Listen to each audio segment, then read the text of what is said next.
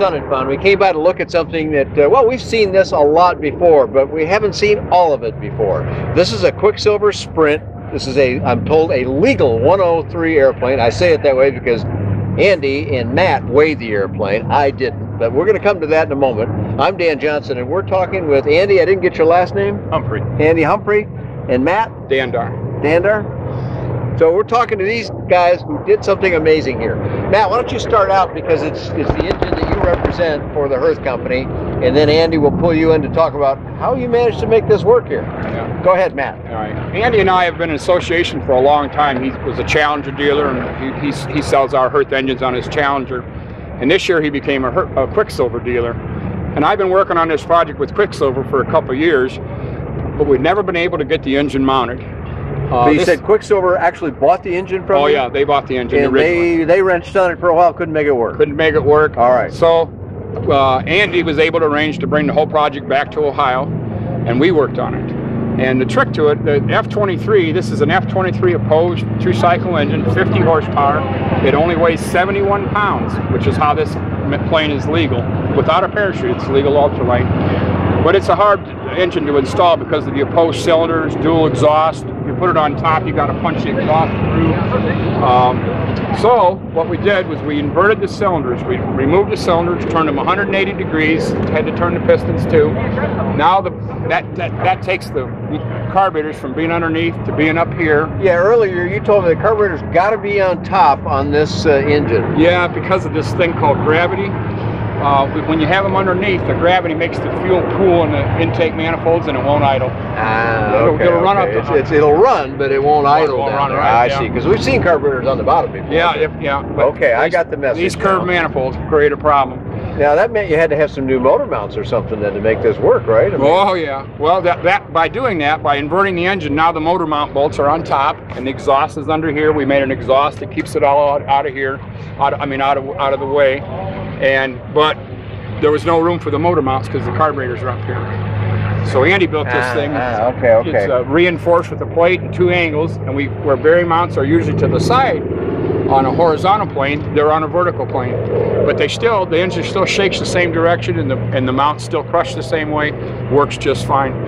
So together we got it on there. Andy put the plane together and so Andy, how do you? I mean, I heard what you contributed to this, but how is it you knew stuff like this?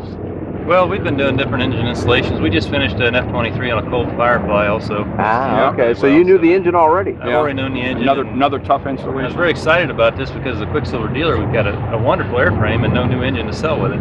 So basically our sales strategy has been, here's the airframe, go find a used engine and put on it. Yeah, it's not a really good sales strategy. It doesn't work. Yeah. And I understand the challenge in a Part 103, staying within that weight. Now, I want to ask you again, just to clarify. First of all, Matt, how much does the engine weigh? 70 pounds, you said? It's 71 with recoil like we have it, and 77 with our electric start. And compare that to, let's say, the Rotax 447 that has powered this kind of airplane for a long time. It weighs no longer available. It weighs 87 pounds. Okay, so that's actually quite a bit more weight than this one. Yeah. And yet this puts out more horsepower than that 10 one. more horsepower and dual ignition to boot. And it's all liquid. It's all air cooled. Yeah. Obvious from the cooling fins, and just a gear reduction drive. Excuse me, a belt reduction drive. Yeah. Is that your drive? That's Hirth's drive. Yeah. That's Hirth's drive. Okay. So Andy, what made you think you could help Matt do all this? Well, Quicksilver approached me and said, "Hey, can you take a look at this? You know, Matt, you're in Hirth. See what you can do with it."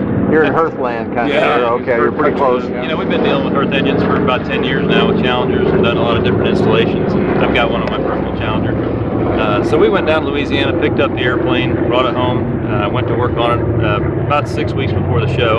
So it was kind of a rush job, as it always is. Yeah, it always is, it seems. When I got the airplane, of course, the carburetors were on the bottom and the exhaust laid up here the way it was here last year at the show. Okay. But it won't run right that way. So, we started out flipping the cylinders and pistons over, which worked great, but then our intakes hit the engine mount that was there. So we had to redesign the engine mount. That worked fine. You see what we came up with. Again, it just looks simple to me, but the best ideas probably are simple, and they are also difficult to achieve. This is an all-new exhaust mount too. This is the first time we've ever done this. It worked out quite well. Well, I bet you Quicksilver's got to be quite happy with you making this work. But I have to ask, which one of you flies it here or has flown it? You've been flying it? a legal 103 that is 200 and less than 254 pounds. You said what, 248, 249? As it sits here. So, and Matt, I got to interrupt myself here to say that you said that this one's got pull start, a recoil start on it. And because of that weight difference that Andy just mentioned, you could actually do electric on it. Yes, with battery and all? With a lightweight battery, yes, you could do it. Wow, that's a pretty amazing thing. So now back to Andy. How's this thing fly with 50 horsepower on a 103 airplane? It's incredible. Home 6 Angel, like heaven bound, huh? Oh, yeah. Is that why you named the company that?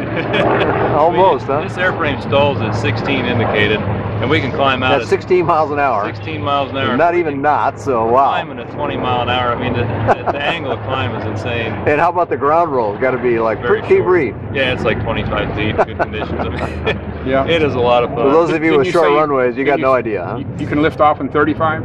Yeah, 35 feet. 35 feet in until. Cool weather, we were off in 25. Wow. It's amazing. Most of the guys that fly at Chris flew it today, he was a Quicksilver dealer, and he was afraid to give it full power on takeoff. And he's flown them forever. Well, you know, for a Part 103 aircraft, that by itself is kind of an amazing statement. I didn't want to give it full power. Usually you got to give it all they've got and still wish for more. Yeah. So, well, Matt, you've done a lot with the F30 in the past, which is, I believe, 28 horsepower. Is that the right number? It's F33. F33, I'm sorry. That's 28 horsepower? Yeah. Now, that makes this airplane fly okay, but nothing like 50 horsepower, my goodness. Yeah. If you're at high altitude, we're going to go with floats, or if you're a typical American, weigh 250 more pounds, you know. We like our hamburgers. Yeah, Be careful. That's right. I mean, this extra power will come in handy. Sure, I can see that. Now, can I also interpret that this is sometimes called a boxer engine because the pistons are like boxing, I guess, where that term comes from. Does it also run smoother than the F33? Oh, yeah. Yeah, opposed engine, the pistons fire like this. They kind of absorb some of their own energy. Is that the idea? They absorb their own internal inertia. And so it's smoother than an inline. Yeah. Well, you know, I want to go to the next question, and I have to preface this a little bit. We try and stay away from cost on these videos because they can be around years. People looking at these in the future, perhaps, but give me in the ballpark anyway for today. And the number changes, folks. Go to Matt later, find out what the number is when you actually watch the video. But what's the number today on an engine like this, ballpark? Well, the engine itself is 5,700 with electric start.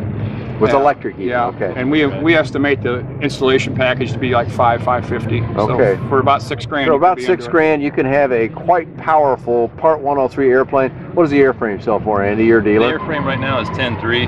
10.3. Yeah. What we need to also clarify, there are some modifications to the airframe as well. Yeah. Tell me about the modifications to the airframe. We have shortened the root tube. We had to drill another hole for the engine mount.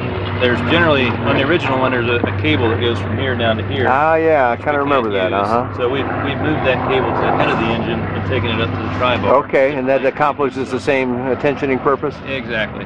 So, and of course we've done away with the whole shaft drive system. That's been removed. So we're still kind of working on details on pricing because when we sell the airframe, we can deduct that whole shaft drive system. That saves $500. Oh, I see, okay. So at any rate, well under $20,000. Yeah, more like 50. And this is a kit that takes how many hours would an average builder tackling it his first time? How long would it take him to build the airplane? They say 40. That's not real realistic, but you know, 60 to 80 first timer. That's a couple of months of part time. Yeah, exactly. And you got it together, and we know how Quicksilver puts kits together. Yeah. Probably the best organization I've ever seen in parts and how you handle them on those. Absolutely. Booster pack, I think they call them, part boards. Yeah, very well designed. All right, so Andy, you talked about how long it takes to build a kit, but this is a Part 103 airplane. No pilot's license, no medical, no end number, and you can deliver it ready to fly. Absolutely. Are you willing to do that? Yes. And is that what you do? Yes, that's what we do. Okay, so you obviously know about this mount, about the engine. You've already solved that problem. Now repeating it should be relatively easy. Absolutely. Right now we will build this in our shop for the customer with this engine. Eventually we hope to offer it as a factory option with the kit, but we're not ready yet. We have to update the documentation and the parts. Sure. It takes some time. But the beauty of that is it's whatever you choose to create on that, and if you're going to fully build them yourself, you need a lot less instruction for people because you just go ahead and put it together. Right. So what would a flyaway version of this go for in today's market? And depending on how we equip it, we're probably going to be somewhere in the 18 neighborhood. Okay, listen to that again. Less than $20,000, well under $20,000 for a ready-to-fly airplane that's going to perform like crazy. Oh yeah. And you can get training in this airplane, because Quicksilver does have a special light sport aircraft version. There's a lot of used ones out there too, and a program called LODA that instructors can use if they've got an airplane already. But if you don't have that, you can buy a brand new Quicksilver, learn how to fly, pay somebody to teach you how to fly, and then get in this thing and go see how big that grin can get. Andy has that covered too. He has a 2-seat Quicksilver. Yeah, he can do all right, so you can do it all up there. Yeah. Well, let's grab a couple of web addresses here. Engine-related stuff. You want to see Matt Dandar, and you want to go to www.recpower.com. Okay, we'll put that up on the screen for everybody, so that's clear. Andy, where's your web address? Heavenboundaviation.com. Okay, and again, your location? Johnstown, Ohio. Okay, where's that related to something? We're right near Columbus, right in the center of the state. Okay, near Columbus, Ohio, right in the center. And that, you're not very far away, right? No, I'm 105 miles from him. I'm up in northwest Ohio. All right, so if some extra wrenching on the engine was needed, you're close at hand. Yeah, I just fly down and help. Real good stuff. Well, thanks a lot for giving us all this information. It's real exciting. I'm a 103 fan. I've been hearing about an uptick in interest in 103. Oh, yeah. And I'm guessing that this engine and engines like it will probably have something to do with that. So, lots more about affordable aviation of all kinds available on BuyDanJohnson.com. Thanks for joining Andy, Matt, and myself here at Sunny Fun.